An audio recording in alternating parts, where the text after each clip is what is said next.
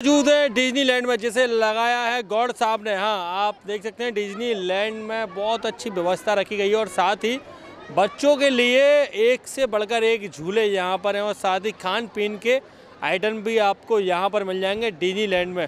तो मैं भाई साहब से बात कराऊंगा आप सभी ग्वालियर वासियों की। भाई साहब, डिज्नीलैंड का ये तीसरा वर्ष है, मतलब जैसे जैसे बढ़ता जा रहा है वैसे वैसे अपना ठीक रिस्पांस मिल रहा है, लेकिन क्या है कि अपन ने इसको जिस पर्पज़ से लगाया था उसका उतना रिस्पांस नहीं मिल रहा है। अपन ने इसलिए झूले सेक्टर से अलग हटके झूला सेक्टर लगाया था, जिससे जनता को, यहाँ की जनता के लिए भीड़ भाड़ से अलग हटके झूले, दुकानें वगैरह सब एक ही जगह उनको देखने को मिले।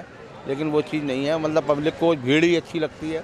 तो अब अपन इसको पार्सल और परिवर्तन करेंगे, इसके साथ परिवर्तन करेंगे। पर फैमिली तो मुझे दिख रही है, फैमिलियाँ यहाँ पर आ रही हैं। मतलब फैमिलियाँ आती हैं, जिसको सुकून से मेला झूलना होता है, देखना होता है, मेले में खरीदारी करनी होती है, तो वो डिज्नीलैंड में आते हैं। और खरीदार वाली दुकानें भी यहाँ पर हैं। हाँ, जो जहाँ पर यहाँ पे अपने को सारी दुकानें मिलेंगी, सारी दुकानें लगवाई हैं अपन ने, इसीलिए कि एक ही जगह मतलब पब्लिक आए, अपने बच्चों को झुलाए झुलू करे और दुकानदारी खरीदारी करवाए, वो अपने आराम से मेले में घूम घाम के चले जाए।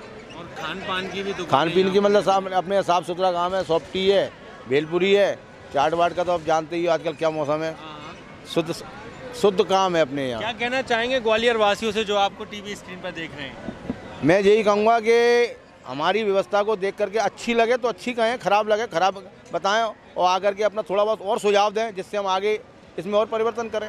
हाँ, तो दोस्तों मैं कहना चाहूँगा अगर आप आ रहे हैं डिज्नीलैंड में घूमने, तो पानी की टंकी के जस्ट नीचे और मेला थाने के जस्ट बगल में ही है 19 नंबर छतरी के पास है डिज्नीलैंड। तो आइए अपने नन्हे मुन्ने बच्चों को लेकर, और भीड़ भाड़ से बचना चाहते हैं और साथ ही यहाँ पर सारे झूले आपको मिल जाएंगे डिज्नीलैंड में। 19 नंबर छतरी, पानी की टंकी के जस्ट नीचे है डिज्नीलैंड का ये प्यारा सा मेला।